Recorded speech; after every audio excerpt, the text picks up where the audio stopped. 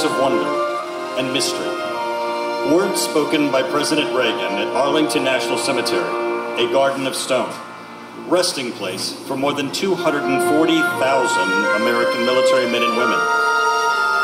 One gets a feeling on this hallowed ground, the same poignant feeling that one gets looking across the rows of white crosses and stars of David in Europe, in the Philippines, and all the other military cemeteries here in our own land. Each grave marks the resting place of an American hero, all different and yet all alike. As we honor their memory, let us pledge that their lives, that their sacrifices, and that their valor shall be justified and remembered for as long as God gives life to this great nation.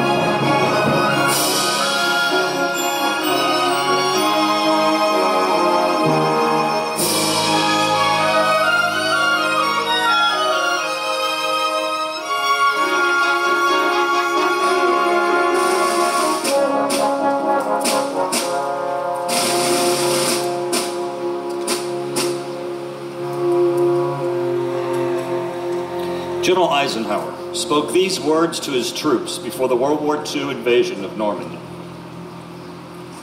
The eyes of the world are upon you.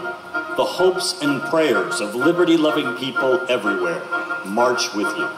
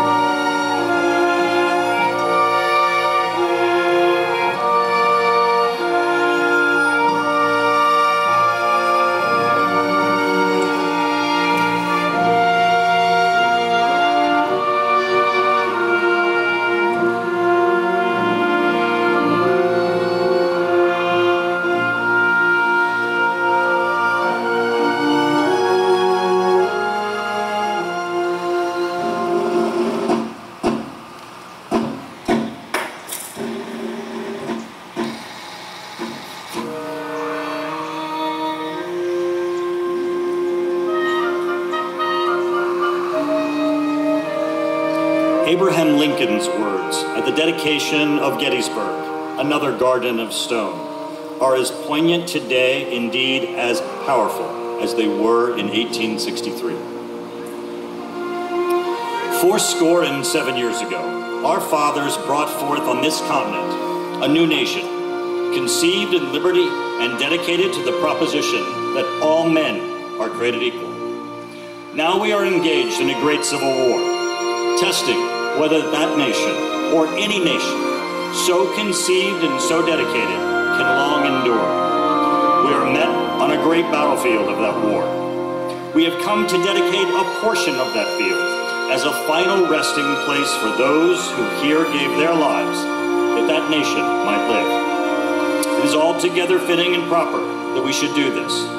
But in a larger sense, we cannot dedicate, we cannot consecrate, we cannot hallow this ground. The brave men living and dead who struggled here have consecrated it far above our poor power to add or detract. The world will little note or long remember what we say here, but it can never forget what they did here.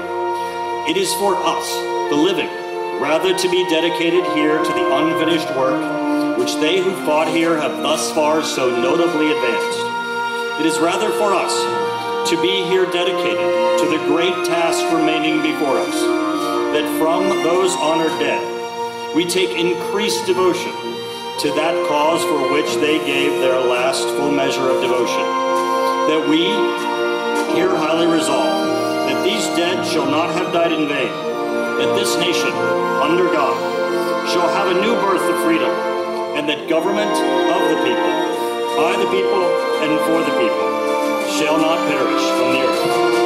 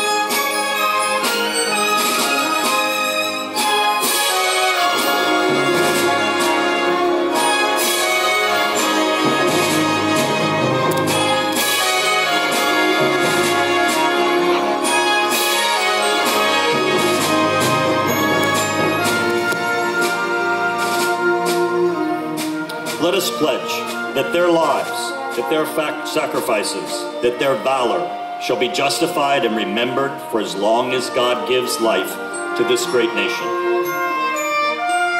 Gardens of stone. Gardens of honor.